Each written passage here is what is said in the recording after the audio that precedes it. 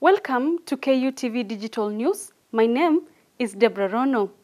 On Monday, the 29th, the country awoke to the sad news of a flash flood caused by a block railway tunnel that ravaged a stretch of the Maimayu area, killing 45 people.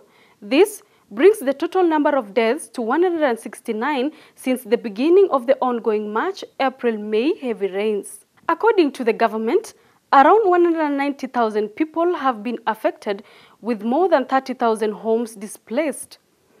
With more than 147 people displaced, numerous unaccounted for deaths, and severe traffic disruptions, Nairobi County has been the most impacted. Embakasi, Kasarani, Mathare, Kibra, Roysambu, Githurai, and Kamukunji are among the areas primarily impacted. On Sunday evening, a private boat ferrying approximately 43 people capsized between Madongo and Garissa along the Tana River. So far, 7 bodies have been retrieved.